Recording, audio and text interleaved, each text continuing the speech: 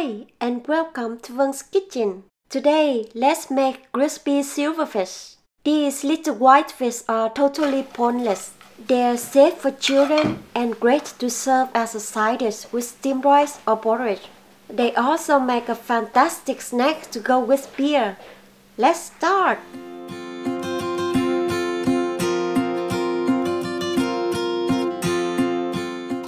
Wash well with cold water.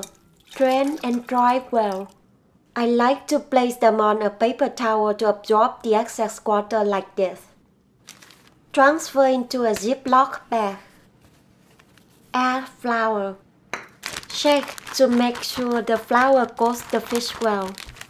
Pour into a colander and shake off the excess flour.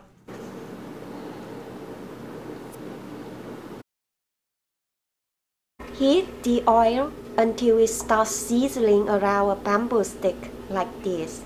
Add the fish and fry for about 1 minute. Take them out and place on a paper towel to absorb the excess oil.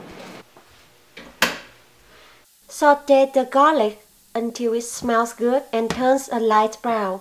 Transfer into a bowl, set aside.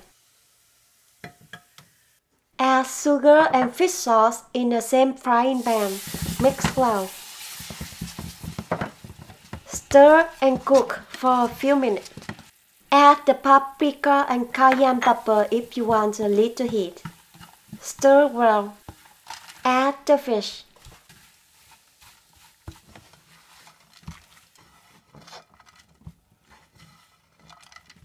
Add the garlic. Reserve the oil for use in another dish. Mix well. Add the roasted sesame seed if you prefer. Mix well. Let it cool down, then store in the fridge. Looks good, doesn't it? The crispiness lasts quite long if you keep it in an airtight container. Enjoy!